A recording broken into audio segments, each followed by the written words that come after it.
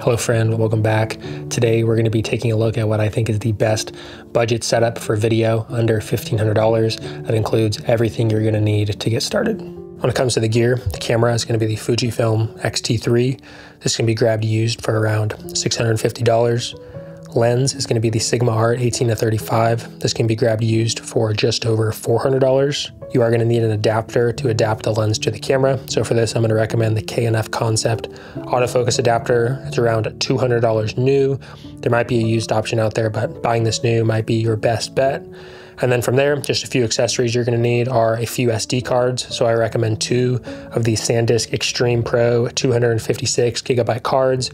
This is going to run you around $70. And as far as additional batteries and a charger, I recommend picking up 2 that come with a charger, and this is going to run you around $30. The last thing that you might already have, and might not need to buy, is just a camera strap. I think a camera strap for someone starting out is a very versatile piece of gear. And so lots of options on Amazon if you don't already have one. Moving into why I would recommend this setup, we're going to look at price. So the total is around $1,354 pre-tax for an approximate total of under $1,500. I just went with approximate because if you are shopping this stuff used, like I would recommend, shipping or tax or the various price of used items might fluctuate. When it comes to the image quality, I think what you are getting at this price point is really unmatched with other cameras in the market. And I think it is definitely good enough to begin working professionally. You're able to shoot 4K, 420, 10-bit internally, which is a great file to begin learning color grading, gives you lots of latitude, and you're going to have the ability to shoot 4K 60 to get slow motion for B-roll, definitely something that you are going to be commonly shooting. There's going to be a slight crop with 4K 60, but for me, this was never a big deal. It wasn't something that I regularly noticed. This camera definitely cuts together well with more expensive cameras like the X-H2S. That is my primary cam. I regularly am using the X-T3 still to this day on interviews, and I think the quality, depending on the scenario you put it in, is pretty much indistinguishable unless you're needing a ton of dynamic range. And I've also shot the X-T3 alongside cameras like the Red and was able to match these quite easily in post. One of the main draws to Fujifilm is going to be their color science, and with this camera, you're going to be getting great colors right out the box, and I think that's really important for beginners as you start to learn color grading, to be working with a file that looks good from the get-go, that maybe you can add a little bit of contrast and saturation, but if you didn't do anything else, the file is going to hold its own, especially for things like interviews, like corporate projects, like weddings. I think the colors look great, and it's going to give you a great base to begin learning color grading and what your style is and where you want to push the image. This camera is going to give you good autofocus with face tracking. It's probably not the best out there on the market, but I think for this price point, it is incredible. I use the face tracking all the time, and most of the footage that you're going to see that I've shown throughout this video was shot with autofocus. Definitely not the easiest scenarios, some of these, and so I think it is plenty fine for people working professionally and needing reliable autofocus. The price point of this camera also makes it incredibly easy to grab a second camera body down the line as your business grows. It is incredibly important to have a second camera body if you are working professionally, because if something happens to your main camera, you still need a camera to be able to complete that job, or you're going to need a second camera for things like interviews. And so I think the price point of this makes it incredible for a beginner to really quickly, be able to upgrade to a second body, and they can continue to keep it down the line if they do upgrade to something like the X-H2S like I use. When it comes to cons, no camera is perfect, so I did want to speak to the cons of this camera, things that make it less than ideal, but kind of speak to them, how I've been able to use it over the years and how they aren't really the biggest deal to me. The first and probably biggest con is going to be the lack of IBIS in this camera. It was introduced in the X-T4, but for me, this was not that big of a deal. I honestly loved getting to learn on a camera that did not have IBIS. I think it's made me a better shooter today and less reliant on it in settings. I learned how to use a camera strap to get stable footage without it. And I'm also going to drop a recommendation at the very end of this video that might eliminate this concern with you altogether. There's actually an alternate lens option that you might want to consider if something like stabilization is important to you. But yeah, learn how to use a camera strap, shoot 4K 60 for corporate videos, for weddings when you are needing smooth footage, not on a tripod. I think shooting 4K 60 and learning how to do a little bit of stabilization in post can go a long way as you progress in your career. The next con is going to be the lens.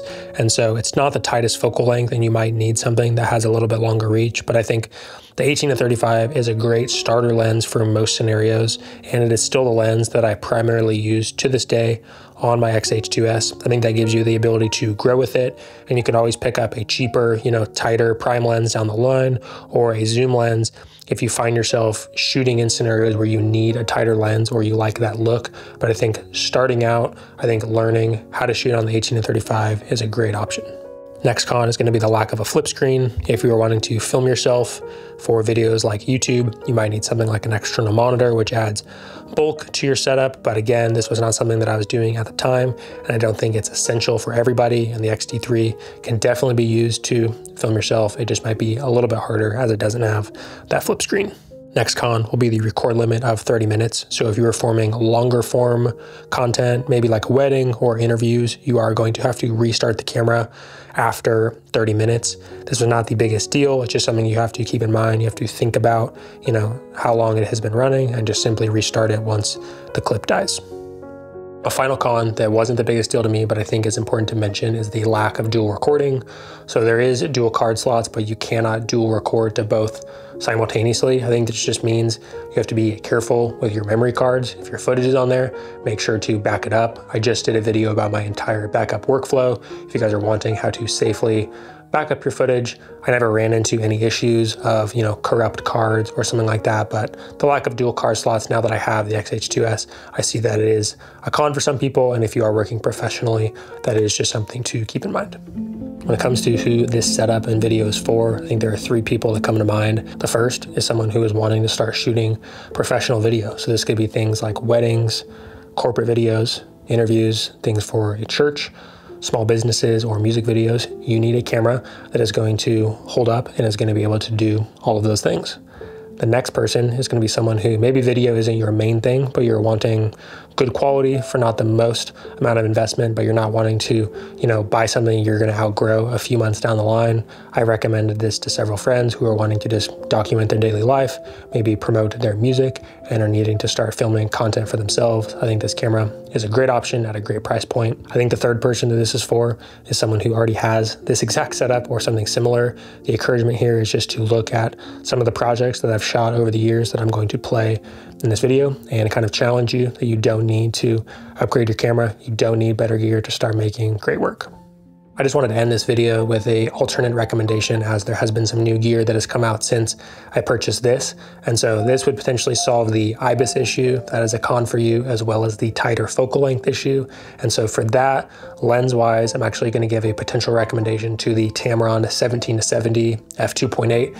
And I say potential because I have not used this lens a ton professionally. I've gotten to use it a handful of times as my buddy owned it, and I think it is really solid, giving you 17-70. So for things like weddings, corporate videos, interviews, this gives you a little bit more flexibility on the focal length, all while the price still being really affordable. I think I've seen them used for around $460. So you wouldn't need to buy the adapter then, and this would make the entire setup even more affordable. So if you're wanting kind of a do-it-all lens, I give a soft recommendation to the Tamron 17-70. I would love to try out the lens more, see if it works well for my use cases, and I think would be a solid option for people. So the reason it's not in my main option is because it is not the lens that I used for all those years. I still don't own it, and I have loved the 18-35, and that would be what I push people towards, but did just want to give it as a potential option because it does have stabilization built in, so eliminates the no IBIS issue in the X-T3 and gives you that longer focal length.